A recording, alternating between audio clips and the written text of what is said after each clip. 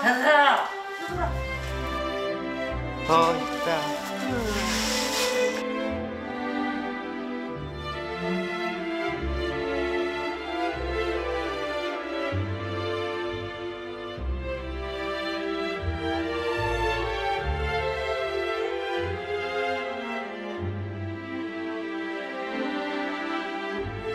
그래 할아버지가 다급한 목소리로 내가 지금 쓰러져서 못 일어난다.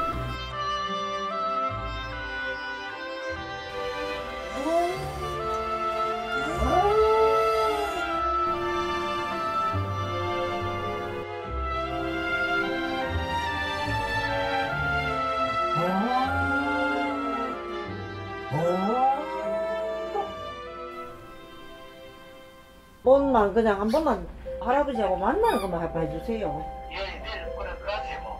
아, 네네. 알겠습니다. 예.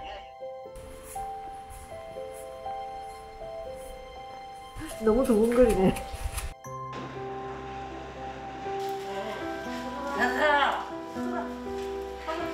가자.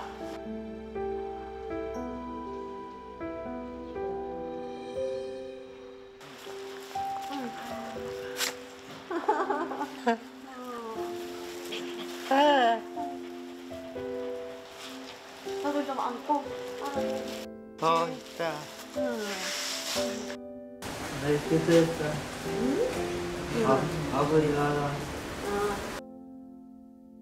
혈관성 치매가 같이 오셔가지고 기억이 약간 조금 본인이 스스로 이렇게 생활이 안 되는 상태거든요.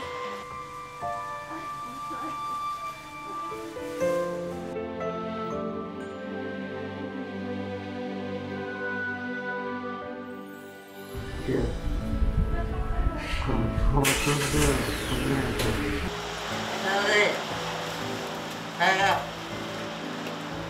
아버지 말고 네 아빠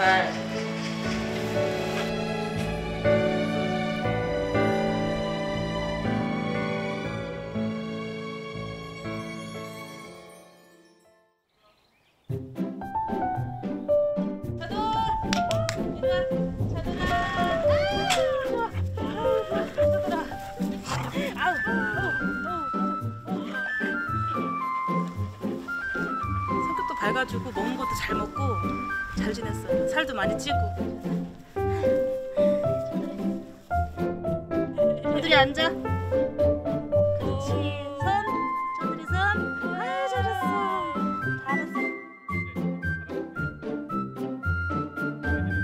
꼭 이렇게 사람 앉으면 그 앞에 엉덩이 붙이고 앉아요. 이렇게. 집에서도. 사람이 그때 당시 많이 좀 그리웠잖아요. 그게 여운이 남아있는지 지금도 좀 그런 게 있어요. 그래서 사람한테 기대서 자고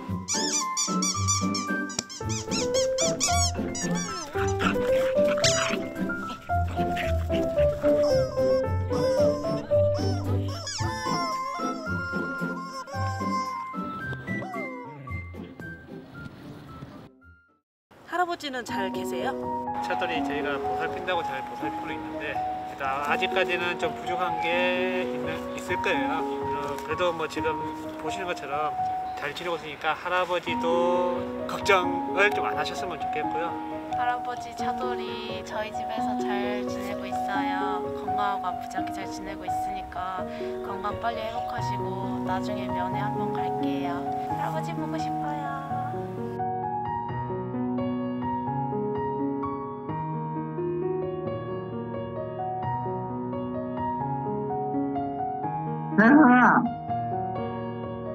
알았어.